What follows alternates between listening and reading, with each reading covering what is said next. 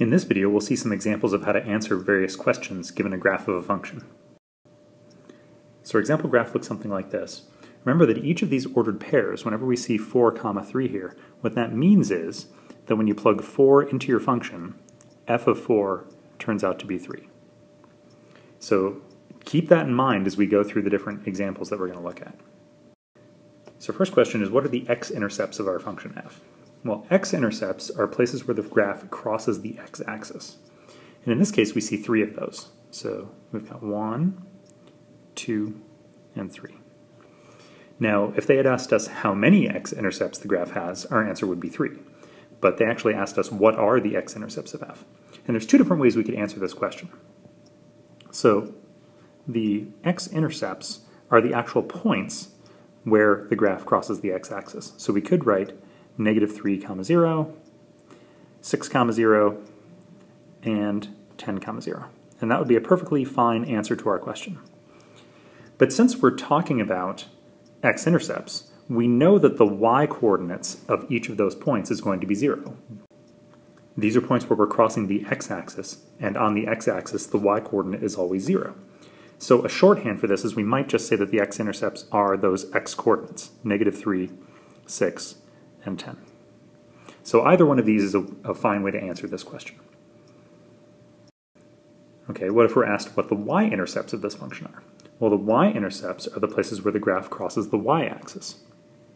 And since our graph represents a function, our function has to pass the vertical line test, which means our graph can have at most one y-intercept. Sometimes the graph won't have any y-intercepts at all, but this one does have one at the point 0, 3. And just like before, there's 2 ways that we could answer this question. Our y-intercept could be thought of as the point 0, 3. Or, since we know a y-intercept will be on the y-axis, and on the y-axis our x-coordinates are always 0, we could simply write down what the y-coordinate is, in this case, number 3. So 2 different ways to answer the question to give the same information. What if we're asked to compute f of 4?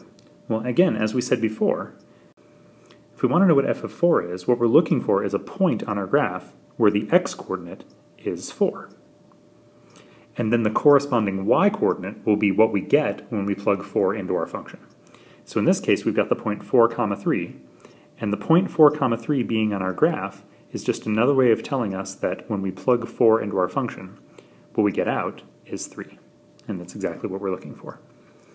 So if we had wanted to know what's f of 8, let's say that was the question that was asked.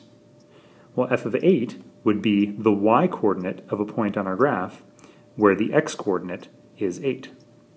In this case, we've got the point 8, -2, so that means that when we plug 8 into our function, -2 is what we get out.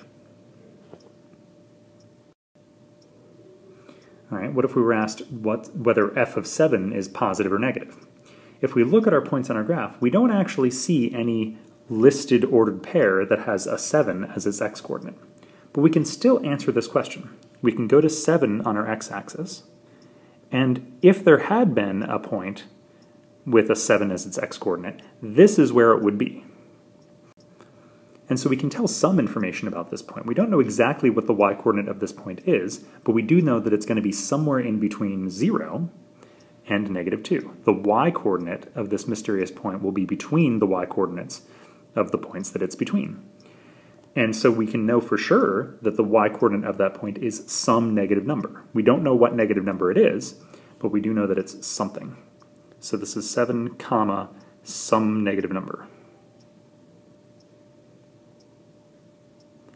And since that's all the question was asking, is this y value positive or negative, we know that the answer to our question is that it's negative. One last example. How many solutions does the equation f of x equals 1 have? Another way to ask this question is, how many points on this graph have a y-coordinate of 1? Well, at first it might seem that the answer is only 1 point, because we only see one of these ordered pairs that has a 1 in its y-coordinate. However, there are a couple other points that have a y-coordinate of 1. They're just not listed explicitly. We can think about drawing a horizontal line at y equals 1. And any time this horizontal line crosses our graph, we'll get a point where the y-coordinate is 1. And we might not know exactly what the x-coordinate of those points are, but we can tell how many of them there are. There's going to be one over here, right around -2, x equals -2, and there's going to be one over here, right around somewhere between x equals 5 and x equals 6. So again, we don't know the exact x-coordinates of those points, but we certainly can tell that there's going to be 2 other points on our graph. And so the answer is that there are 3 total points. So don't get fooled into thinking that the only points on the graph are the ones where you have listed x and y coordinates.